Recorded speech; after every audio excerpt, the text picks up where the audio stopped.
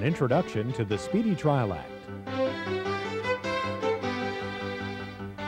Welcome to the Speedy Trial Act pre-training program. This program is designed to give you an overview of how the Speedy Trial Act affects your docketing responsibilities in criminal cases.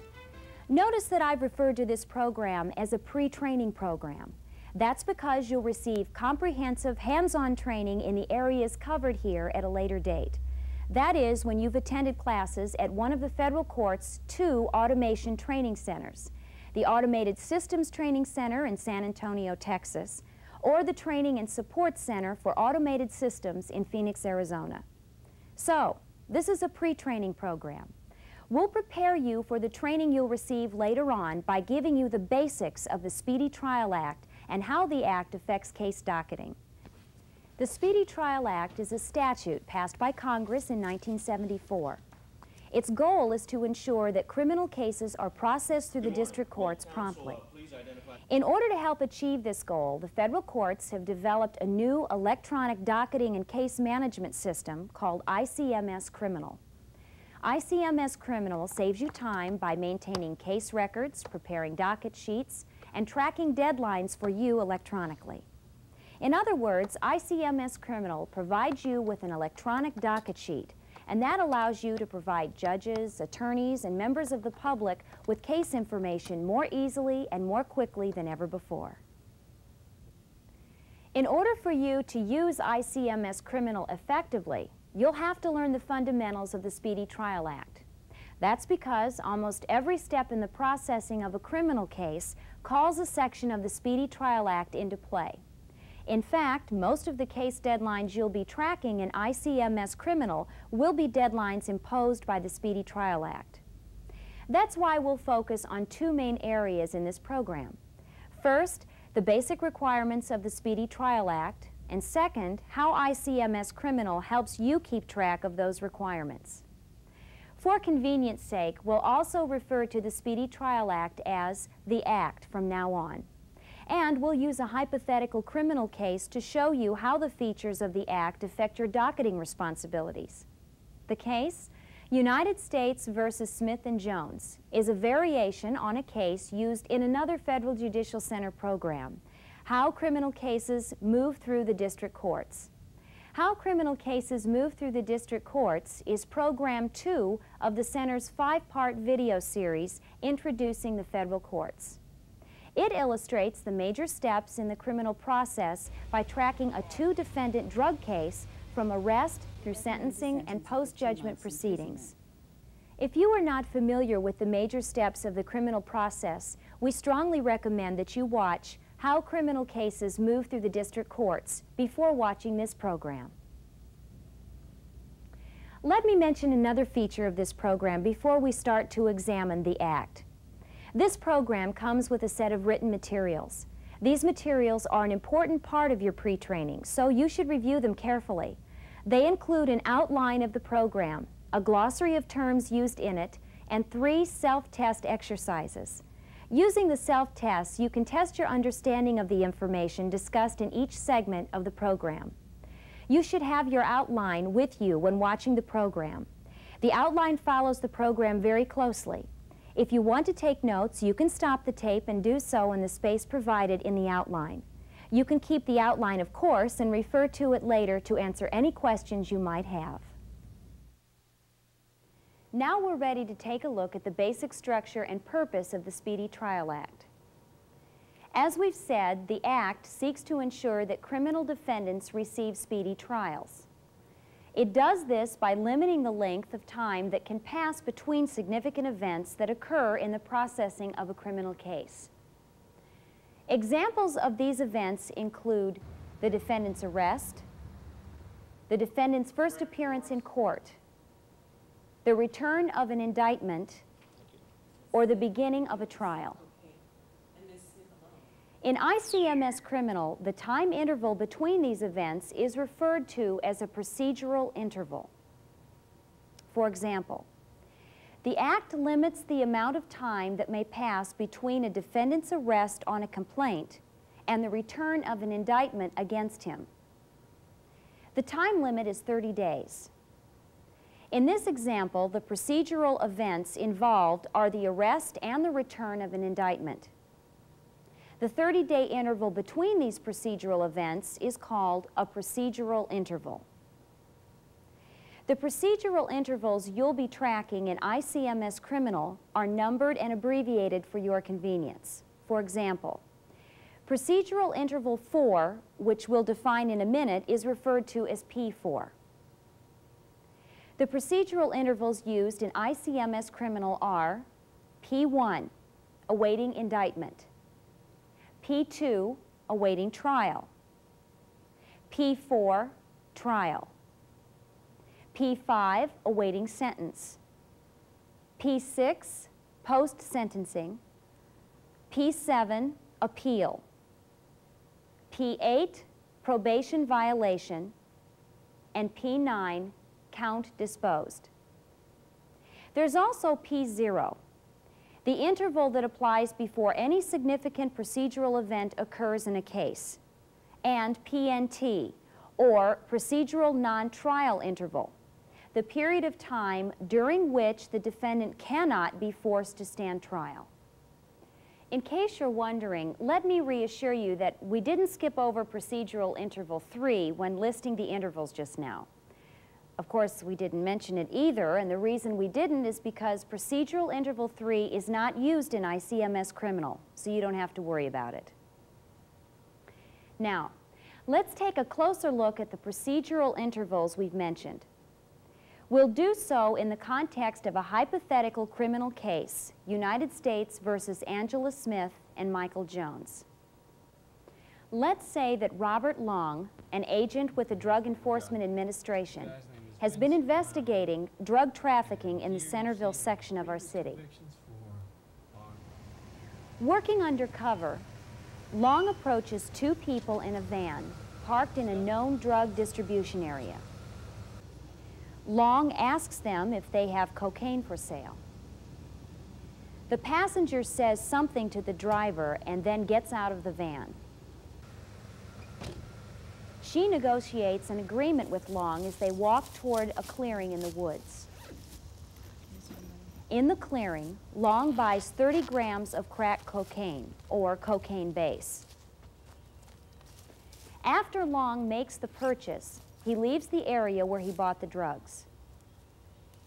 He then radios descriptions of Smith and Jones to a DEA arrest team waiting nearby. Roger, we're on our way. The arrest team moves in to arrest the suspects, but they escape from the scene before they can be detained. Long continues to work on the case, however.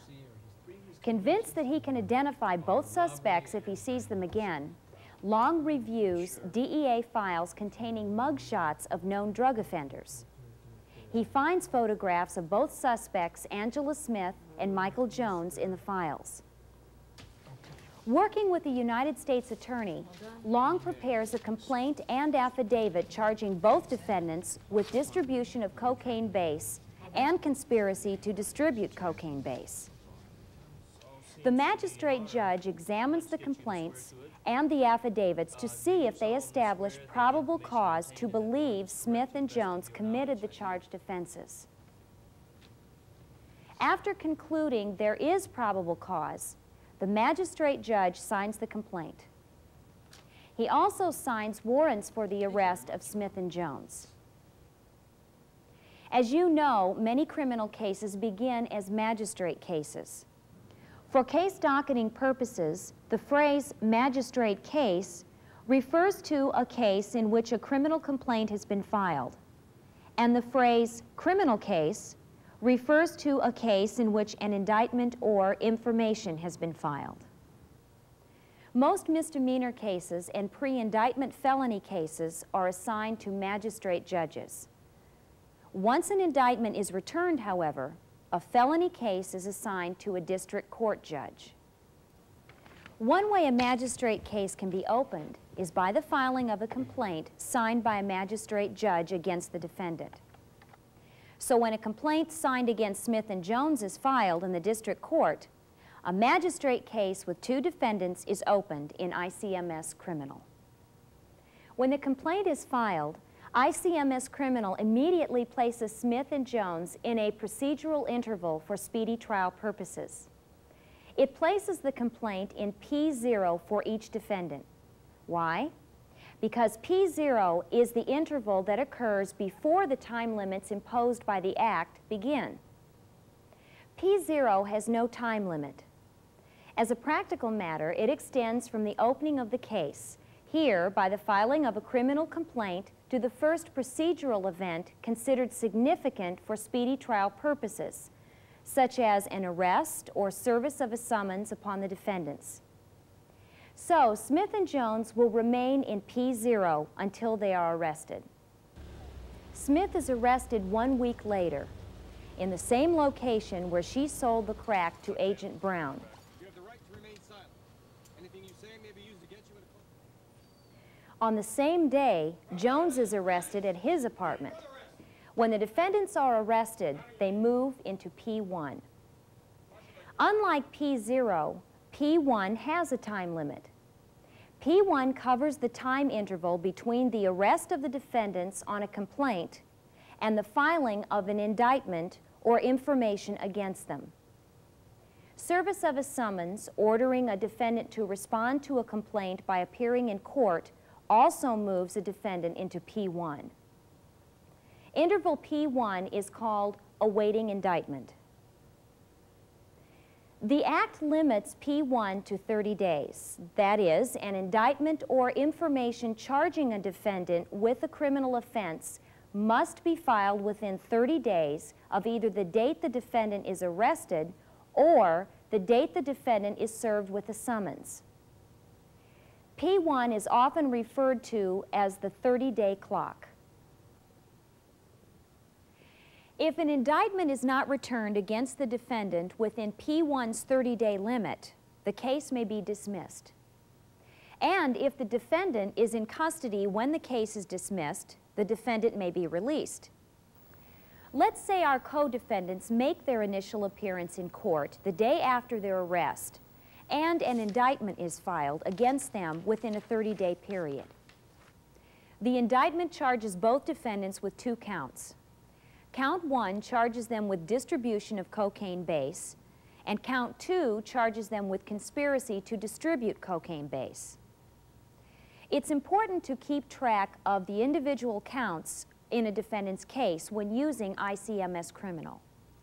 That's because ICMS Criminal tracks time limits for procedural intervals on a per-count basis for each defendant. The filing of the indictment moves the defendants from P1 to P2. Procedural Interval 2 covers the time interval between the filing of an indictment or information against a defendant who has had an initial court appearance and the start of a defendant's trial. P2 is often called awaiting trial. The time limit for P2 is 70 days. This time limit is also referred to as the 70-day clock. But what if, unlike the situation with Smith and Jones, an indictment is returned against a defendant before that defendant makes an appearance in court? Let's say, for example, that after her arrest, Smith tells Brown the name of the chemist who's been providing her with the ingredients she used to make crack cocaine. The chemist's name is Marcus Mandello. The government then obtains an indictment against Mandello before he's arrested.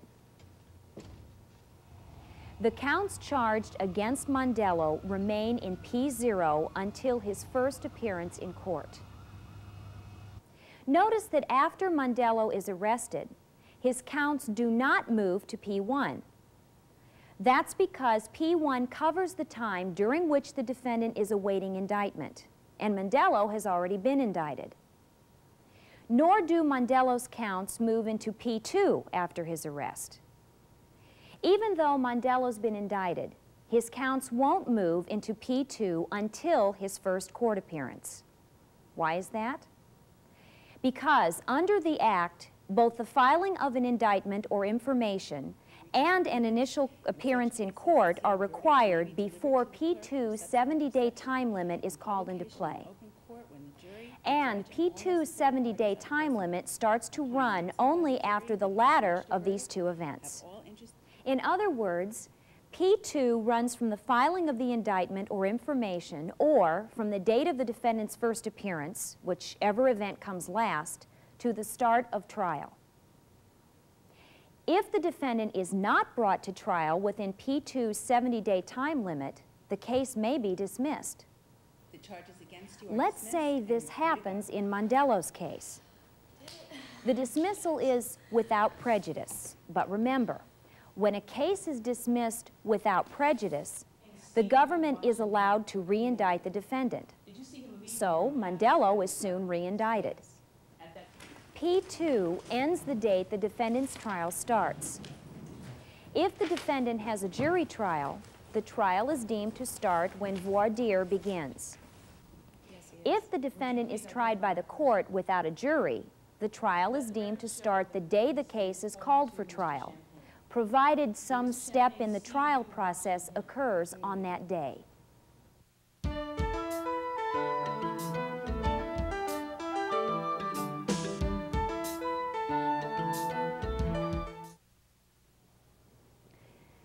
Of course, since P2 covers the time interval during which the defendant is awaiting trial, P2 will end if the defendant pleads guilty instead of going to trial. That's what happens in the case of defendant Angela Smith. She decides to plead guilty.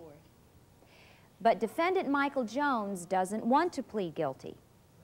Jones goes to trial, and his case is tried before a jury.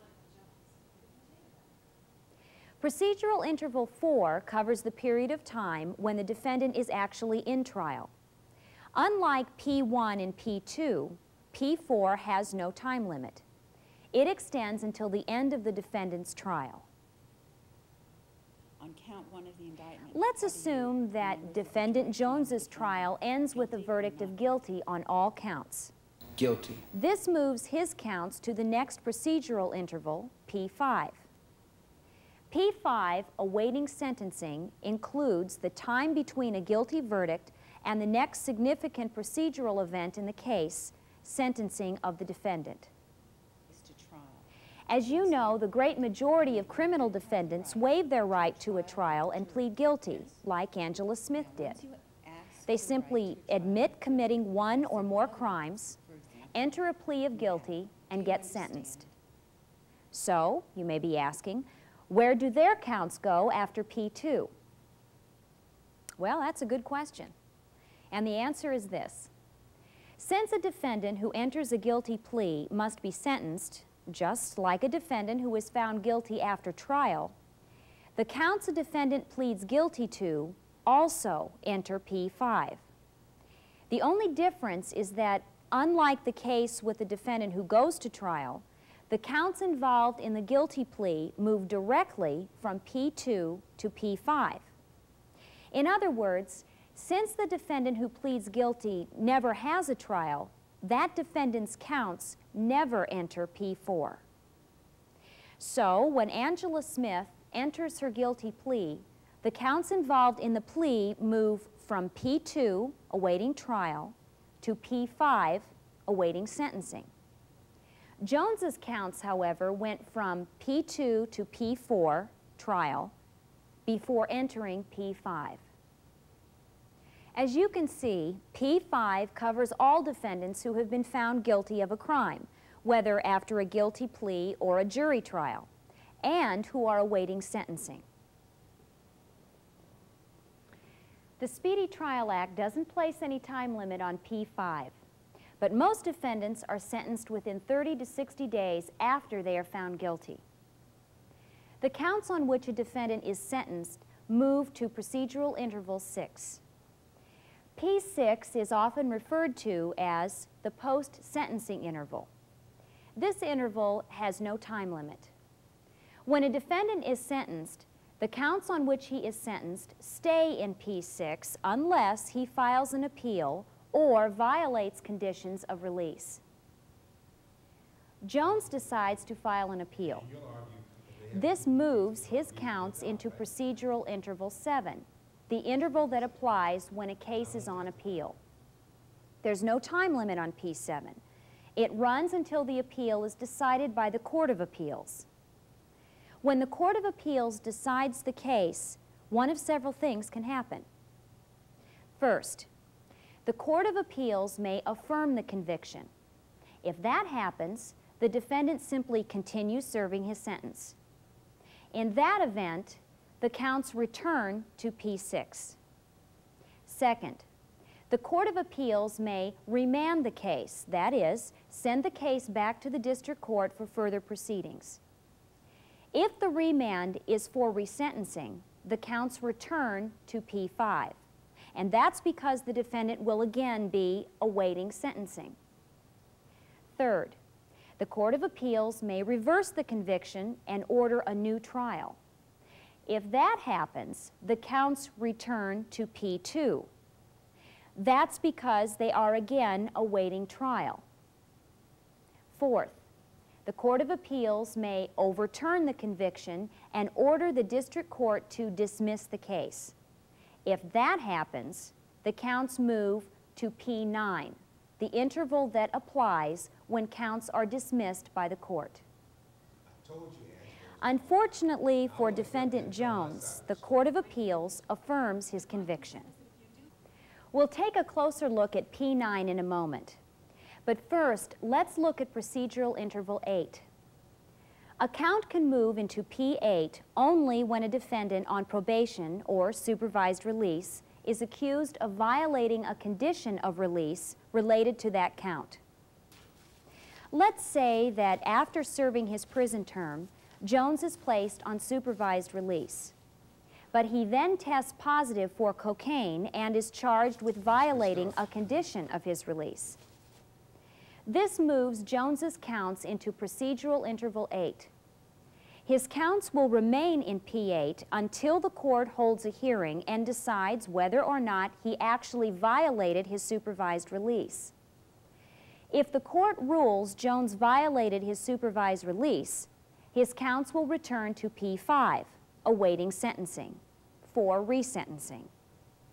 If no violation is established, Jones's counts will return to P6, post-sentencing. We said earlier that one or more counts may move into procedural interval 9 when the Court of Appeals overturns a conviction and the district court enters a dismissal order. That's one way a defendant's counts can get into P9. But there are other ways too. The charges against First, you are dismissed, the counts may be dismissed with or without prejudice by the district court. Second, the defendant may be found not guilty on some counts or all counts after trial. Third, the U.S. attorney may agree to defer prosecution of the case. That is, agree to dismiss the counts pending against the defendant if he complies with certain conditions spelled out in a written agreement. In all three of these examples, the result is the same. Some or all of the counts against the defendant are disposed of or dismissed. So they move to P9. As you can see, the Act seeks to ensure speedy trials for criminal defendants by imposing time limits on some of the procedural intervals we've discussed. Notice, however, that the time limits involved, the 30-day clock and the 70-day clock, are imposed on the government as well as the court. They require the government to obtain an indictment and prepare for trial without delay. But suppose the government acts very quickly in a given case. What if the government gets an indictment the week after the defendant first appears in court and asks for a trial the following week? Well, in that case, the Act protects the defendant's right to a fair trial by ensuring that the defendant has at least 30 days to work with a lawyer to prepare the case for trial. Under the Act, the defendant's trial cannot start less than 30 days from the date on which the indicted defendant first appears through counsel. This 30-day period is referred to as the minimum time to trial. In ICMS criminal, it's called the procedural non-trial interval, or PNT. Two events are required to start PNT in a criminal case. First, the filing of an indictment or information. And second, the entry of an appearance by counsel for the defendant. PNT starts only when both of these events have occurred. PNT also applies in magistrate cases when counsel enters an appearance and the defendant consents to trial before a magistrate judge. PNT runs for 30 days in both criminal and magistrate cases. Case law defining when a defendant appears through counsel varies from circuit to circuit. But basically, a defendant does not appear through counsel until an attorney takes some action that signals the court that he or she is entering the case on behalf of the defendant. For example, a defendant can appear through counsel when his counsel accepts a court appointment, files a motion, or signs a document related to the case.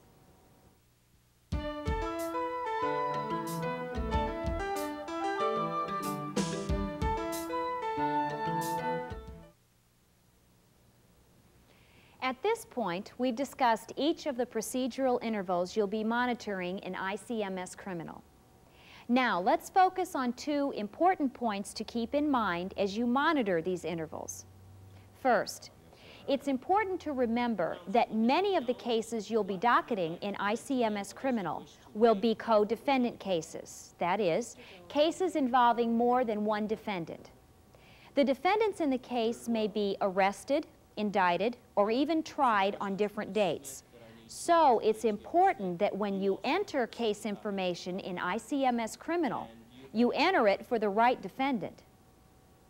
Let's say that defendant Jones's counts should properly have moved from P2, awaiting trial, to P4, trial, on July 1st, the date his trial began. But if you made a mistake and docketed defendant Smith as starting trial on July 1st instead of Jones, you'd create a host of problems. ICMS Criminal would then show Smith's counts as being in P4 instead of Jones's counts. And ICMS Criminal would not move defendant Jones's counts from P2 to P4 because there'd be no docket entry telling it to do so. Instead, ICMS Criminal would keep Jones's counts in P2 and let Jones's 70-day clock continue to run for those counts, even though Jones was actually in trial on those counts. In addition, ICMS Criminal would keep Smith's counts in P4, which might mean she wouldn't receive her trial within P2's 70-day limit. So once again, remember, make certain your docketing entries in ICMS Criminal apply to the right defendant. Second, it's important to remember that when a defendant is charged with more than one count, the counts may be in different procedural intervals on any given day. When the counts are in different intervals, you should track the count that is the fastest moving count in the case. Let's take an example. If defendant Mondello is charged with 5 counts and goes to trial on 1 count only, then only that count moves to the trial interval P4. The other counts remain in P2 because they are still awaiting trial. In this example, the count Mondello goes to trial on is the fastest moving count. During the time Mondello is in trial, the time limits for his counts remaining in procedural interval 2 are temporarily stayed. Finally, you should know that ICMS Criminal makes it easy for you to monitor the procedural intervals the defendant's counts are in. Whenever you docket an event that requires moving a count into P1 or P2, ICMS Criminal will move the count to P1 or P2 automatically. And when you docket an event that requires moving a count into P4 through P9, ICMS Criminal will prompt you to move the count into the appropriate interval. So if you make a docket entry telling ICMS criminal that Smith and Jones were arrested on April 15th, ICMS criminal will automatically move their counts to P1, awaiting indictment. And if you make a docket entry telling ICMS criminal that Jones's trial began on July 1st, ICMS criminal will prompt you to move Jones's counts to P4. ICMS criminal also makes all time calculations relating to procedural intervals automatically. When ICMS criminal counts the number of days in an interval for you, it does not count the first day the interval begins, but it does count the last day. Of course, ICMS criminal relies on the information you docket when it moves a defendant's count from one procedural interval to another. So the information you docket must be accurate. Be sure to consult your supervisor if you have a question about the information you've entered. This concludes our discussion of procedural intervals. Before going on to the next section, please stop the tape and do exercise 1 in your written materials. If you have any questions about procedural intervals, ask your supervisor. And if you wish to review any of the material we've covered, simply rewind the tape.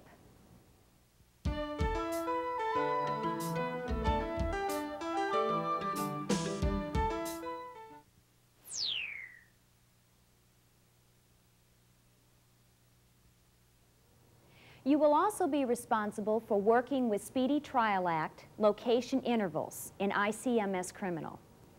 The 5 location intervals monitored in ICMS criminal reflect the defendant's 5 possible pretrial locations.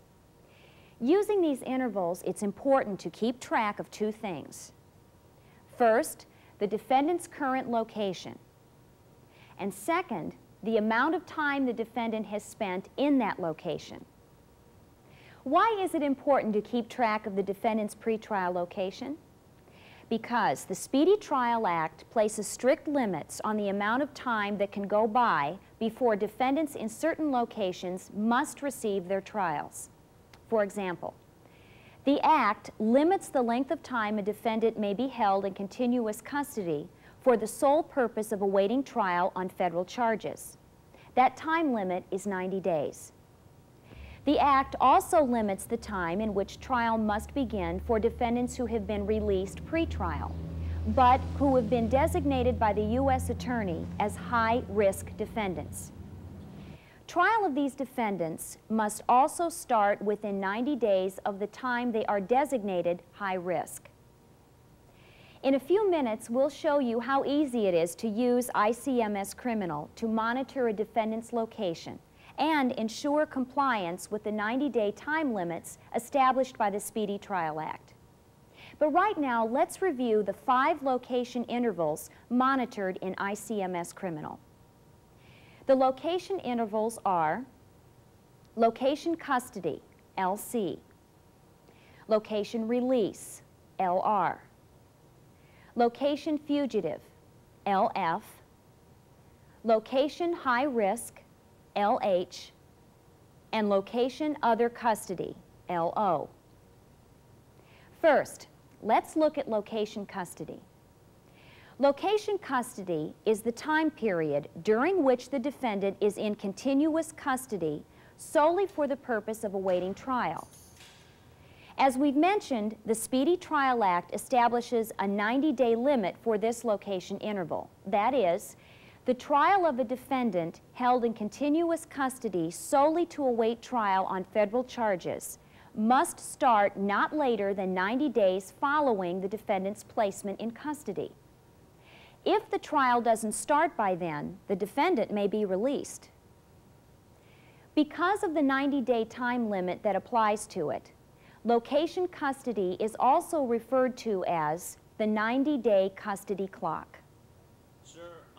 Next, location release covers the time period when the defendant is released from court and allowed to remain in the community pending trial. There is no time limit on location release. A third location interval is location fugitive. Technically, a defendant may be considered a fugitive from the time a warrant issues for his arrest until the time he is arrested. So, many courts place the defendant in location fugitive the day a warrant issues.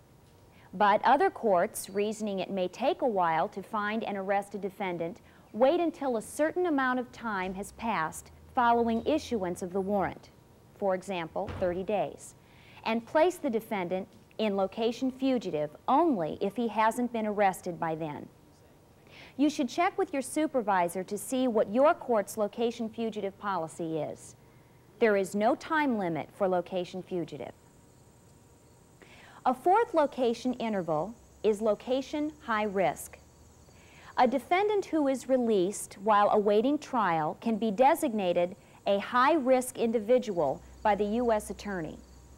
Location high risk covers the time period during which a defendant is both released and designated high risk.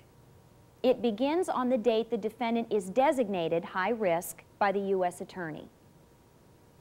As we've already seen, the Speedy Trial Act establishes a 90-day limit for this location interval. That is, the trial of any defendant designated high risk must begin not later than 90 days after the defendant is so designated by the U.S. Attorney. The fifth and final location interval is location other custody.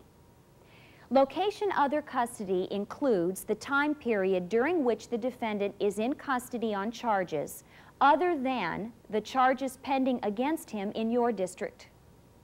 For example, a defendant may be held in custody in another federal judicial district while awaiting trial on charges in that district.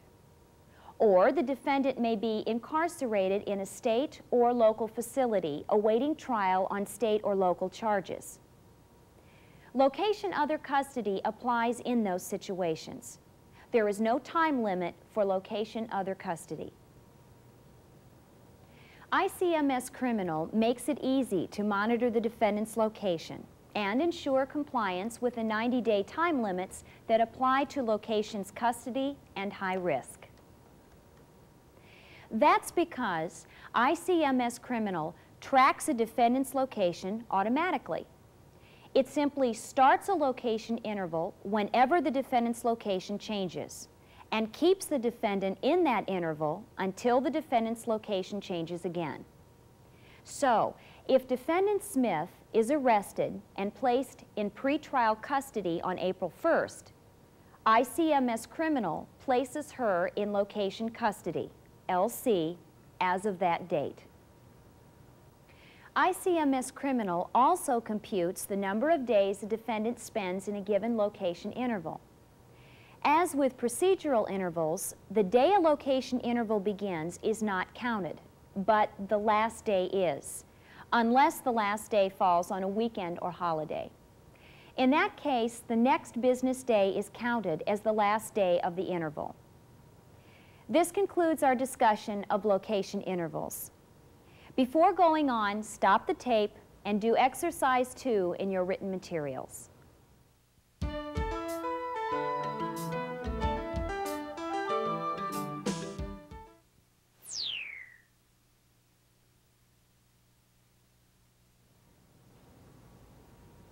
As we've seen, the Speedy Trial Act sets definite time limits within which an indictment must be filed, a case must go to trial, and a defendant must be released from custody.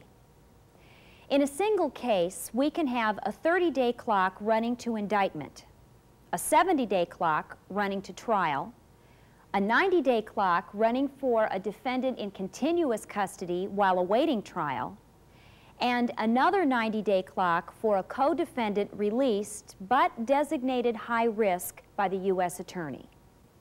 But in drafting the Speedy Trial Act, Congress recognized that events may occur during the pretrial stages of a case that make it impossible to comply with the time limits established by the Act. For example, the defendant may become physically incapacitated. A crucial government witness may become unavailable, making it impossible to go forward with the case until the witness is found. Or The defendant may file motions that must be decided before the trial can begin. When events like these occur, they delay processing of the case. They can make it impossible to file an indictment within 30 days of a defendant's arrest or begin a defendant's trial within 70 days of indictment. So Congress decided that when a case is delayed by one of these events, the time that passes should be excluded from any Speedy Trial Act calculations. In other words, the actual period of delay is not counted as part of P1's 30-day interval or P2's 70-day interval. Nor is the period of delay counted toward the time a defendant spends in location custody or location high risk. The events that cause these excludable delays are called excludables. Here's an example of an excludable. Let's assume Angela Smith decides to go to trial rather than plead guilty. If interval P2, awaiting trial, began in Smith's case on April 15th, her trial would have to begin 70 days later, that is, on June 24th. But let's say that Smith files a motion to suppress evidence. The court holds a hearing on the motion 14 days later, and the hearing takes 5 days. The time from the filing of the motion to the conclusion of the hearing is excludable time under the Act. That means a total of 19 days will be excluded or not counted as part of Smith's 70-day P2 interval. We refer to the 19 days as excludable time, or time the excludable was running. And we don't count the 19 days the excludable was running when we calculate Smith's trial deadline.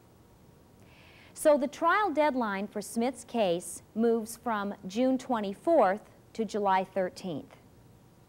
Since Smith was in custody during the 19 days the excludable was running, the 19 days will also be excluded from her 90-day custody clock. In fact, excludable delays may apply in any of the 4 situations when the Act imposes a time deadline. The 30-day time limit that applies when the defendant is in P1, awaiting indictment. The 70-day time limit that applies when the defendant is in P2, awaiting trial. The 90-day limit that applies when the defendant is in location custody. And the 90-day time limit that applies when the defendant is in location high risk. We'll look at other examples of excludables in a moment, but first, let's cover 2 principles that apply to all excludable delays. First, in ICMS Criminal, each excludable is given an excludable code for ease in identifying it. An example of an excludable code is XA. Code XA is used to refer to the excludable that covers the period of delay resulting from an examination to determine the defendant's competency to stand trial. Second, each excludable delay has a start date and an end date, so the exact number of excludable days can be counted. Unlike the case with procedural and location intervals, both the day the excludable starts and the day it ends are counted when computing the number of days an excludable has run. Now let's mention some terms that are commonly used in referring to excludables. You're likely to hear them often while working in ICMS Criminal. First, an excludable is called a pending excludable or open delay while it is open and running. And second, an excludable is called a closed excludable or a closed delay after it has ended. The Speedy Trial Act defines 19 different events that cause periods of delay resulting in excludable time. Among them are examinations to determine whether the defendant is mentally or physically able to stand trial,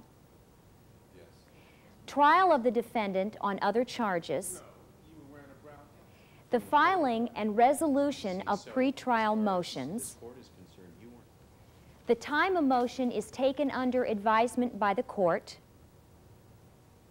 the transportation of the defendant from another district or to and from places of examination or hospitalization, the consideration of a proposed plea agreement by the court, Before the start of the trial. and a range of judicial or administrative hearings which we'll call miscellaneous proceedings. These include bail hearings, preliminary examinations, arraignment proceedings, pretrial conferences, and depositions. We won't cover all 19 excludables in this program. Instead, we'll focus on the ones you'll encounter most often while docketing criminal cases. One excludable you're likely to encounter is excludable XE, the excludable that applies to delay resulting from any pretrial motion from the filing of the motion through the conclusion of the hearing on or other prompt disposition of such motion. The date excludable XE begins is the date the pretrial motion is filed. Excludable XE ends on the date on which the court has received everything it needs from the parties in order to rule on the motion. On that date, the court will either issue an order disposing of the motion or decide to take the motion under advisement, that is, postpone ruling on the motion in order to give further consideration to the legal issues it raises. Either action by the court ends the excludable XE. Let's say, for example, that Angela Smith's attorney files a discovery motion, but the court does not require any briefs to be filed with the motion and does not schedule a hearing on it. In that event, an excludable XE would run from the filing of the motion through the filing of the government's response to the motion. At that point, the court would have everything it needed to rule on the motion or take it under advisement. So the excludable XE would end. But suppose Michael Jones's attorney files a motion to suppress evidence, the government files an opposition, and the court decides to hold a hearing on the motion. After hearing arguments, the judge denies the motion. In that case, the excludable XE would end when the order denying the motion is entered. Let's say that Defendant Jones's motion to suppress evidence is filed on May 3rd. When you docket the filing of the motion, ICMS Criminal will start an excludable XE. When does the excludable XE end? Well, let's say the court's order denying the motion is entered on May 20th, at the conclusion of the hearing. That means Jones's pretrial motion excludable XE, ran from May 3rd through May 20th, 18 days. Remember, unlike the case with procedural and location intervals, ICMS Criminal counts both the day an excludable begins and the day it ends when calculating excludable time. Now, instead of ruling on the motion at the conclusion of the hearing on May 20th, let's say that Judge Steiner takes it under advisement. This brings another excludable into play, excludable XG. Excludable XG covers the period of time that passes when the court takes a motion under advisement before ruling on it. Excludable XG begins on the day following the date on which the court has received everything it needs from the parties in order to reach its decision. We said Judge Steiner had everything she needed to decide the motion on May 20th. Because by that date, the hearing had been completed and all required briefs had been filed. So when you make a docket entry reflecting that the judge took the motion under advisement, ICMS Criminal will prompt you to stop the excludable XE and open an excludable XG. And you would open the excludable XG as of May 21st. The day after the judge had everything she needed to decide the motion. An excludable XG is limited to 30 days. That is, the court may take a motion under advisement for up to 30 days before the excludable XG ends and the speedy trial clock begins to run again. That means an excludable XG ends either on the date the judge's decision is filed or, at the latest, 30 days from the date it began. In our example, the excludable XG began on May 21st. So if Judge Steiner issues an order denying Defendant Jones's motion to suppress on May 24th, our excludable XG would have run 4 days, from May 21st through May 24th. Let's consider another example of an excludable delay. Let's say that after Judge Steiner denies Jones's motion, she holds a pretrial conference in the case. Judges often schedule pretrial conferences or status hearings to make sure everyone involved in a case will be ready for trial on the scheduled date. At the pretrial conference, the judge will resolve any remaining pretrial issues and explain to counsel how he or she intends to conduct the trial. The period of delay resulting from the holding of the pretrial conference is excluded under excludable XH. Remember, we said that certain other proceedings involving the defendant, miscellaneous hearings including bail hearings, preliminary examinations, depositions, arraignment proceedings, and pretrial conferences cause periods of delay that are considered excludable time under the Act. An excludable XH starts on the first day of the proceeding involved and ends on the last day. Jones's pretrial conference lasts only 1 day. Nevertheless, an excludable XH is started and stopped for that day, and the day is not counted as one of Jones's 70 days in procedural interval 2. At this point, we've discussed only 3 of the 19 excludable events listed in the Speedy Trial Act, but we'll discuss others later in this program. And when you study ICMS Criminal at the Phoenix or San Antonio training centers, you'll receive instruction covering all speedy trial excludables. Finally, your written materials also explain all excludable delays in detail. This concludes our discussion of excludable delays.